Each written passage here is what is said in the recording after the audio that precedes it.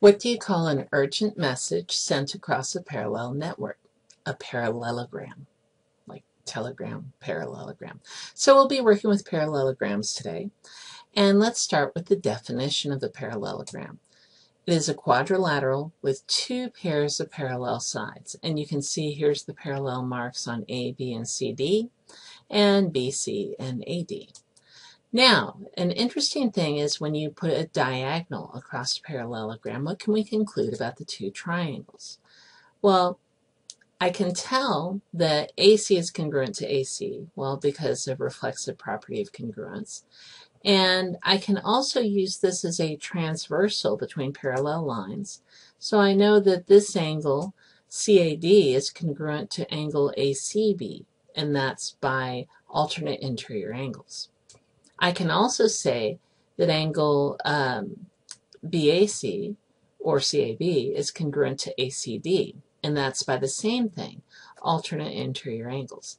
Now, do you see that how I have angle, side, angle on these two triangles? So I can say that triangle ABC, going from the two congruent mark to the opposite end there, to the one congruent mark, is congruent to CDA. Notice how I use the angle marks to line up the right order for my triangle name.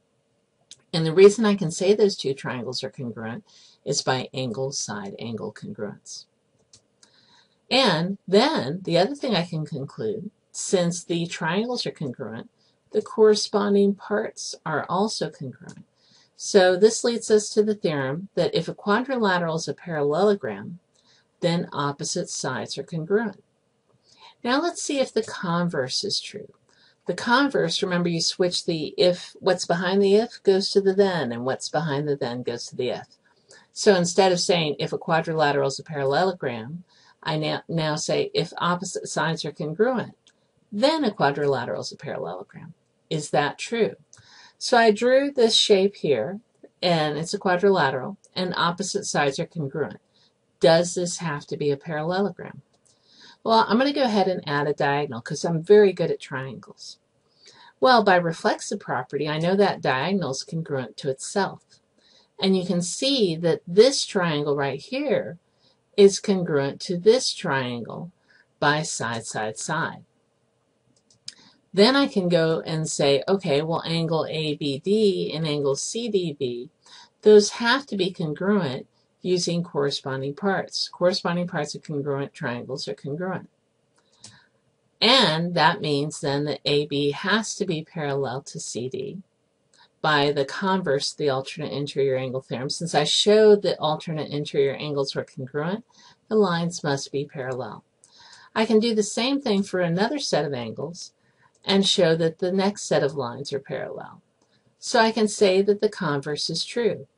If opposite sides are congruent of a quadrilateral, then it is a parallelogram.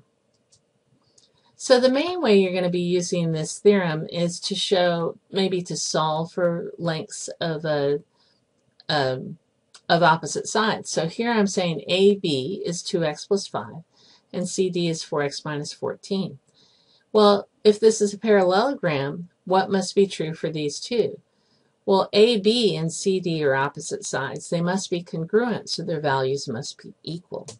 So I set the values equal and solve for x. And I get 2x is 19. Well, I can find AB by substituting back into the 2x plus 5. You notice I didn't solve for x. I could have. I could say x is 9.5, and that would work fine. But I'm noticing that I only have even x's, and I'm like, oh, 2x is 19, so I'll just put 19 in there, plus 5, so I get AB is 24. Well, if AB is 24, the opposite side must also be 24.